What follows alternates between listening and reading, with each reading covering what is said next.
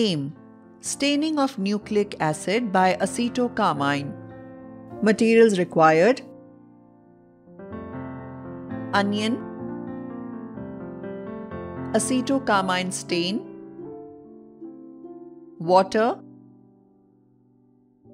forceps, glass slide, cover slips, dropper, needle, filter paper, spirit lamp, and a compound microscope. Procedure: take a fresh onion kept in watch glass. Cut out a small piece of the epidermal peel using the needle and take it out with the aid of forceps. Put the onion peel onto a glass slide using forceps. Add a few drops of water over it using dropper to avoid desiccation.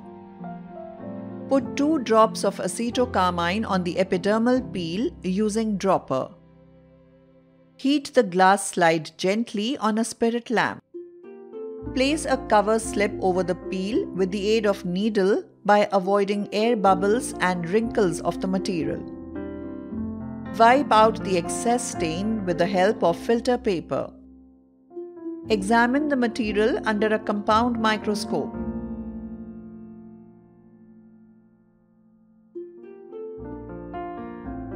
Observation: